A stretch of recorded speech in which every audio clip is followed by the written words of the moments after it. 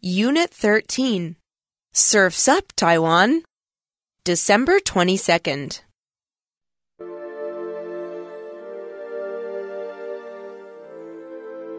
Lush green mountains loom over Taiwan's east coast, small fishing towns dotting the spectacular landscape below. Opposite the striking peaks, the Pacific Ocean crashes into beaches lining the island.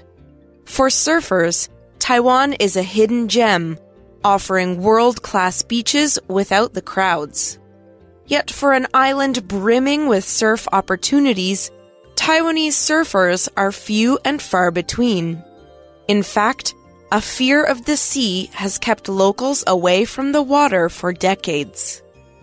There are several factors causing this aversion, including a high rate of drowning deaths and a shortage of water safety education.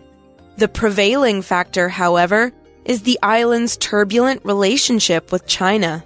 During Taiwan's period of martial law, the island's beaches were heavily guarded and off-limits to the public. According to Professor Lin Wenling, the ocean was turned into a dangerous frontier, a battlefield against the Chinese communists on the mainland. This led to an entire generation of Taiwanese people lacking in knowledge of the sea. This apprehension is subsiding, in part because of Taiwan's surf pioneers. One of Taiwan's best-known female surfers is Bebe Niu, who had to overcome not only society's fear of the ocean, but also its gender stereotypes.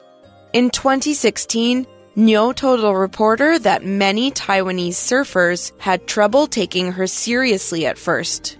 They only began accepting her once they realized how determined she was. Now a pro, Niu has opened a surf school in Jinzun, a coastal fishing town in Taidong County, known for its waves. International surfers have started to recognize Taiwan's potential as well. The World Surf League, or WSL, has even hosted events in the country.